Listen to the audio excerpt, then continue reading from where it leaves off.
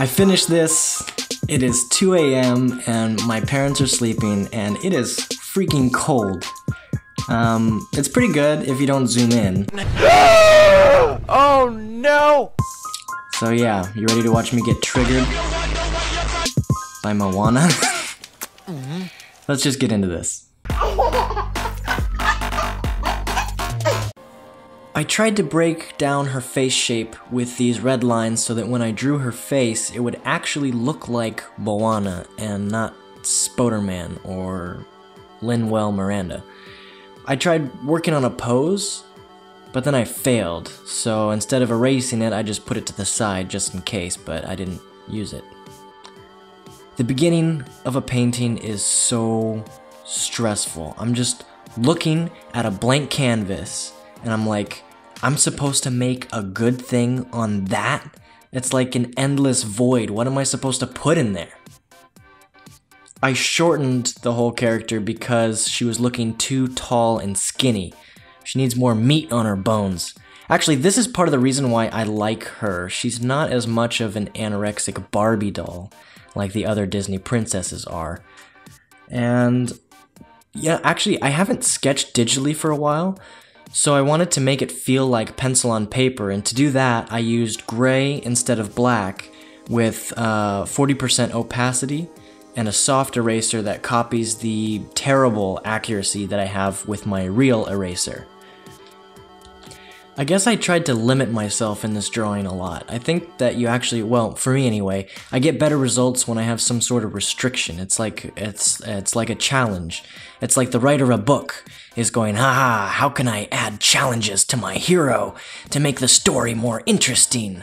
And then I find a way to overcome those challenges, except in books, it's like the author is more like, how can I make my beloved characters suffer for my entertainment? Are you not entertained?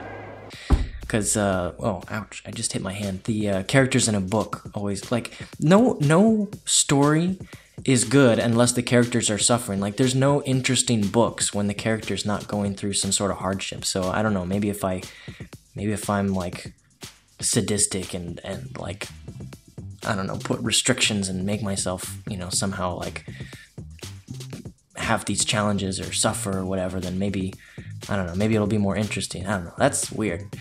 Anyway, by the way, here's a piece of advice with Moana. She doesn't have defined deltoids or shoulder muscles. I had to smooth the top part of her arm out.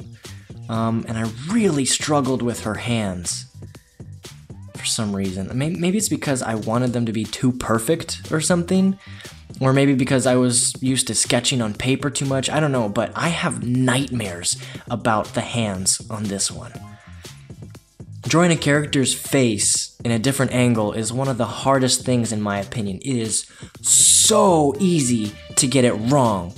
And that's why I had to break her face down there on the side with the red lines to see how I was going to do it so that it would look like Moana and not Spoderman. This pose started out as just something random that looked aesthetically pleasing.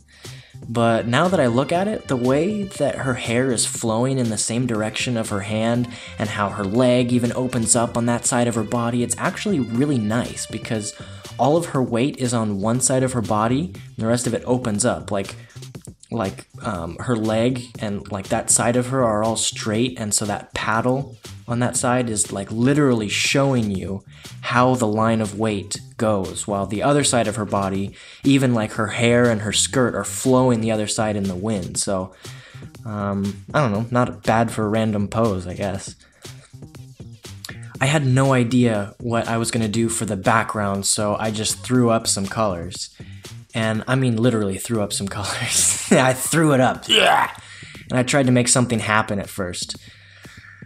In the layer underneath the line art, I put flat colors like a coloring book. Remember when you were taught to color outside the lines? Well, I don't always do that. You don't want to get mixed up with a guy like me. I'm a loner, Daddy. A rebel. One thing I did was have the hue change with my brush so that it would look more natural and less digital and boring.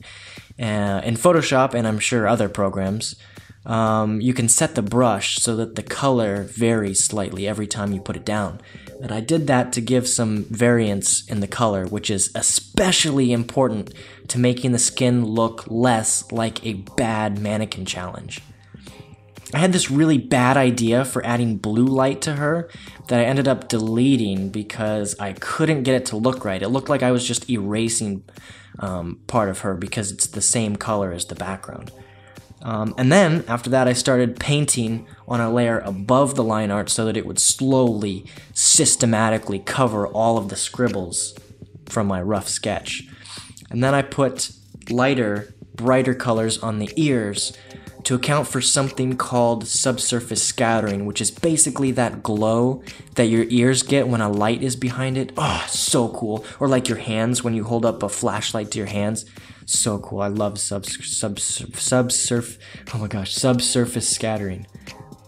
Here's where the craziness comes in, and you can watch me fail. I have never been super good at hands, but I usually figure it out fairly quickly. But with this one, no! It did not work like that. I got so frustrated. I mean, so frustrated with this part. It is unbelievable. I just couldn't get it to work, and I spent way too much time trying to figure it out. I should have just taken a picture of my hand and then put it in Photoshop and traced over it or something, but I had to be an astronomically stubborn goat and just keep making terrible octopus tentacles of hands.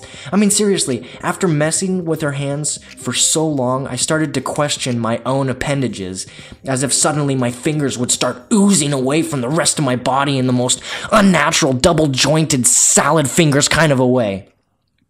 Is salad fingers even a thing anymore? I don't know. I probably don't even want to know. Yeah, so then I spent time painting over the line work, more time doing that so she wouldn't have scribbles all over the place. Did I say that already? I just picked from the colors that I already laid down from before, which were picked from the picture of her that I have on the side. Here's where the other tricky part came in. Feet. Ugh. Why are hands and feet so hard for people to draw?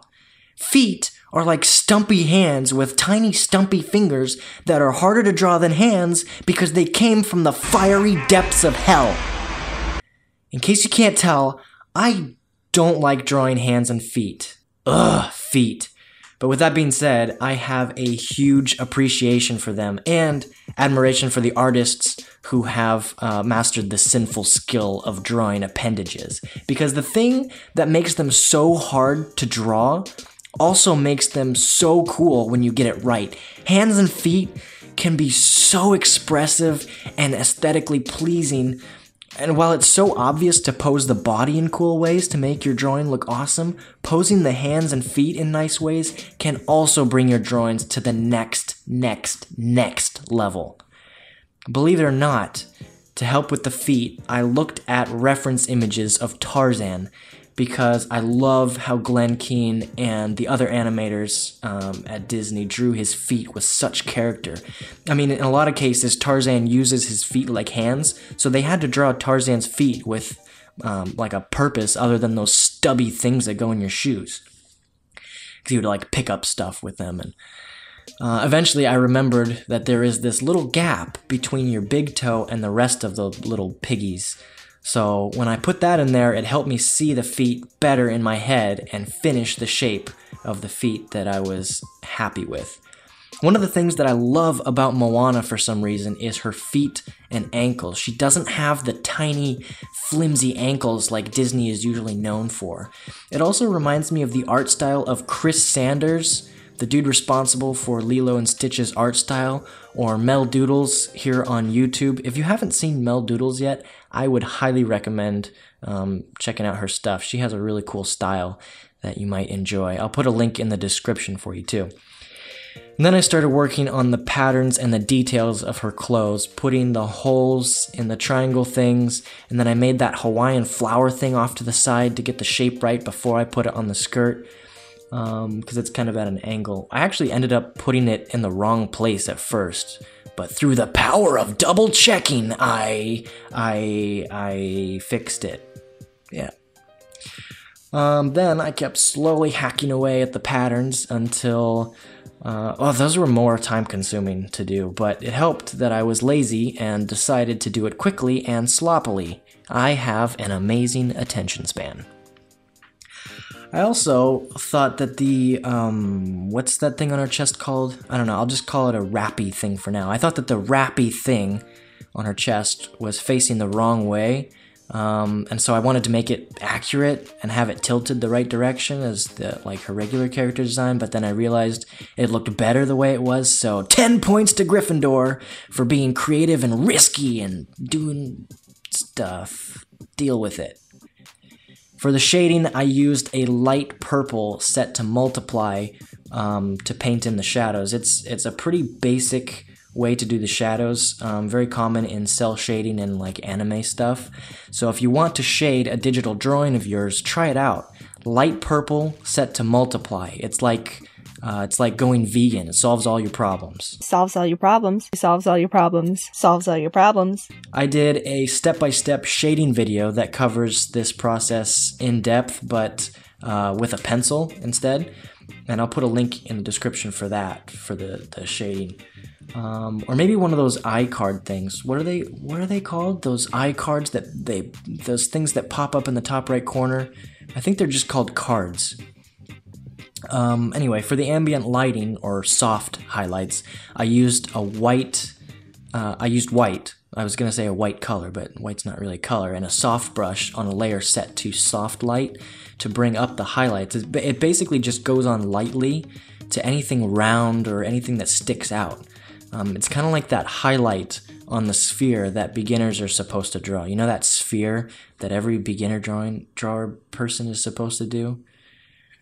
Anyway, then I colored on another layer set to multiply or something. I think it was multiply to make her skin darker because she was looking too white when I added the highlights. And because I made her skin darker, I had to adjust the shadows too.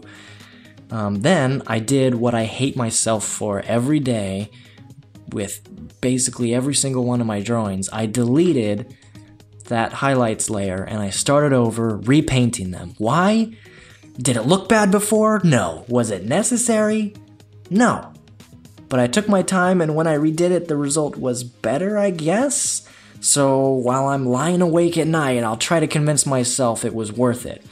Oh, when I redid it, the layer was set to overlay instead of soft light, so there was more color vibrance. Soft light layer mode is a little bit more muted. I love overlay mode. It's like when Ross Draws from YouTube does his color dodge thing. I do my overlay thing. What time is it? Overlay time. Oh yeah, Batman, mashed potatoes and gravy. I don't know why I said that. Here's another way I use overlay mode. I use a really bright color, and then with a soft brush, I color one side of the drawing, so it looks like there's a strong, colorful light shining on her. Then, I do it on the other side with another color. Sometimes it helps to use a complementary color. That's where those color theory lessons come in. Note to self, I'll have to make a video on color theory that's actually useful later. I've seen so many color theory videos, but they're always just, I don't know. Haven't found one that's totally awesome yet. But in this case, the orangey yellow is complementary to the light blue on the other side of her, which is what is used to make the scenes in movies look cool. I'm being cinematic, people! I knew I wanted some sort of cool light effect, but I didn't know how I was going to do it. I just kind of winged this drawing, so I just messed around with a bunch of blending modes and color dodge and stuff like that until I figured it out. I think I actually got rid of that orange at the end. I don't remember. If I did, my second guessing skills are at an all new level. My self-doubt has turned Super Saiyan 3. Story of my life. Self-doubt has turned Super Saiyan 3. Then I did a little bit of rim lighting. If you don't know what rim lighting is, it's basically the savior of our universe. It is where you put a really light color, in this case, pure white, where the light catches and wraps around the figure. It doesn't go everywhere though, only where the light is most intense on the edges of stuff. so I put it on the edges where I did that blue overlay stuff. Again, it's explained in super detail in my shading video done in pencil, so if you want a step-by-step in graphite form, the link is in the description. After that, I went over it again with blue light, but this time the layer was set to vivid light, because it's more vivid than overlay. Oh, that's why they call it vivid light.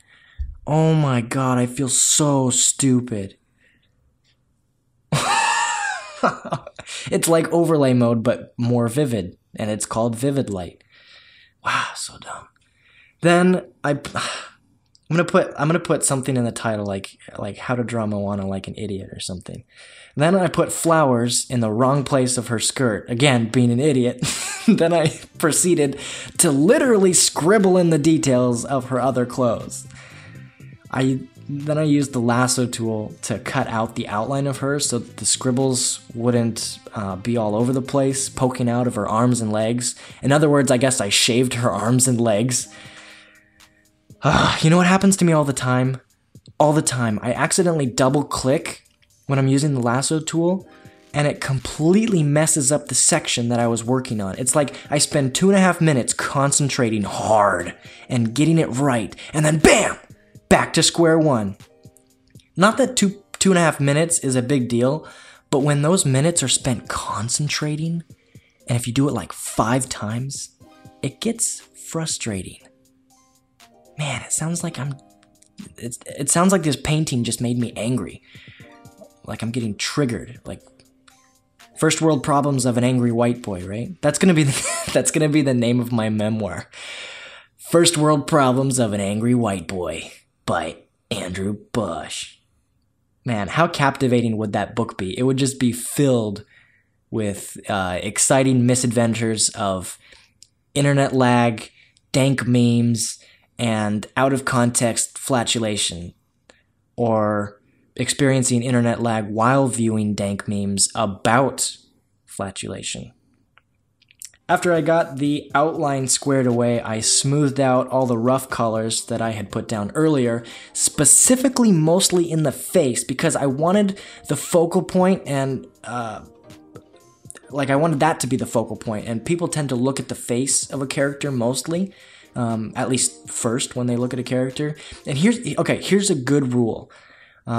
If you're going to spend time perfecting and polishing any one part of the body in your drawing or painting, make it the face, because it's easier for people to tell if a face is derped up than a foot or some other part of the body. So yeah, I tried to make the face a little nicer than the rest of the drawing. Oh, here's where it gets cool, in my opinion. I made a bunch of fish in the background, like Moana was standing in an aquarium or in front of a wall of water or something. I basically scribbled in some color in sort of the shape of a fish, sort of. And then I lowered the opacity so that it would be see-through and the blue would show through that bright orange color. Then I found this cool brush. I don't remember if I made it or if it's a default Photoshop brush, but when it's white like this, it kind of looks like the sun is poking through the surface from underneath the water. And I went with it because it kind of looks cool, and also, who cares? It looks good enough for me, so I went with it. The rest of it is just filled with a bunch of overlapping overlay colors with bright colors and pretending like I know what I'm doing with color balance. I don't. But in the end, the background is just a bunch of colors close to light blue on the color wheel. And I just wanted something that would complement the warm colors of her clothes and her skin, and I think the color of that water worked really nicely. You know, if you think about it, Moana is pretty much all browns. Even that reddish, those reddish orange parts of her are basically very saturated bright browns. Like if you took all of the color out of an orange, it would turn brown. So. And like her hair and her skin and her clothes are all variations of brown and tan and beige. So I think it's smart of the character designers to do that because it goes very well with the blue of the ocean in Hawaii, where Moana takes place. And if you think about it, if her clothes were blue or something, she wouldn't really stand out in the movie because the blue ocean is seen a lot. So she had to have a color palette that looked good against it. But then that makes me think about Frozen. Elsa was blue and white, but then everything else was blue and white. I don't know. Man, what do I know? Anyway, there you go. Here's the Moana girl. My favorite character design so far ever. Yes, I really mean that. Seriously, it is my favorite character design right now.